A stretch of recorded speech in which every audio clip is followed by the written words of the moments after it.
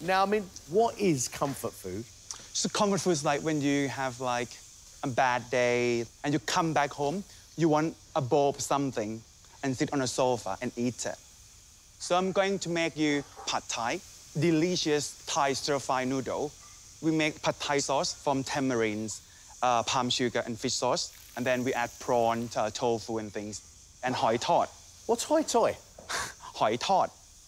Hoi toi? Hoi tod. Hoi tod. That's perfect. Impressive. High five. Yeah. Hoi tod is the crispy mussel pancake, but I have a little surprise for you. So I'm wearing this butterfly shirt for some reasons. I'm intrigued. Pad Thai, classic street food. Rice noodles have to be soft and slippery and not falling apart. So this is your butterfly surprise? Yes. Now Armin's talking about presenting his dish in a very unusual style. A butterfly and a Pad Thai? Who knows? Munira, this is comfort food, but you look anything but comfortable right now. I think I've got a lot to do in the time. So what's comfort food for you today? Right, for me, comfort food is something called halim, which is a spicy barley and lentil broth with lamb inside, served inside a cob, a bread. Alongside, I'm going to serve you some stuffed chilies, and I'm going to dip them in batter and deep fry them. Anything fried is always comfort. Why have you given yourself a lot to do?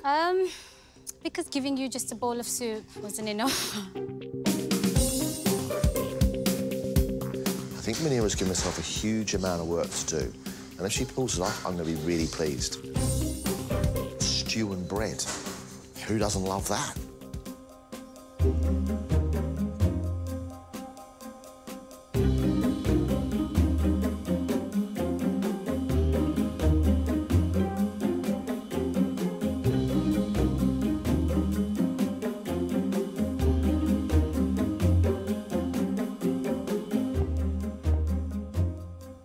I love that it has fancy flares to it because it has to be something that would make me keep going back to a restaurant time and time again.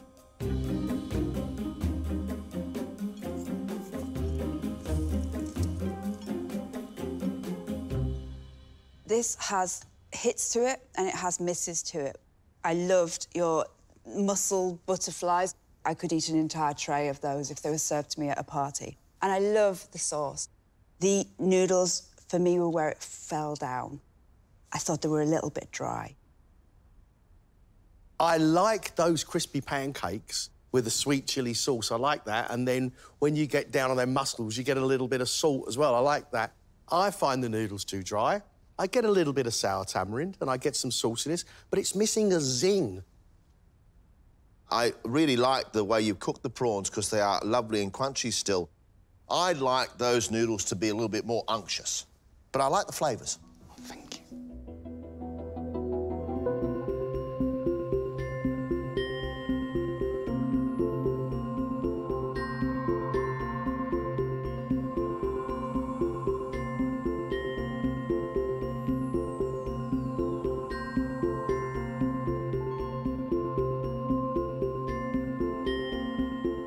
It looks like a banquet fit for an emperor.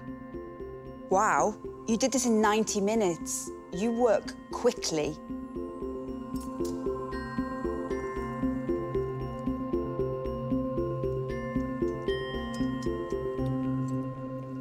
That is a pearl, barley, lamb, almost Scottish stew that's like gone OTT with the spice of a mulligatawny. Absolutely stunning.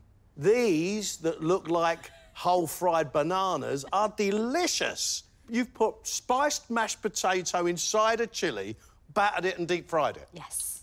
Amazed.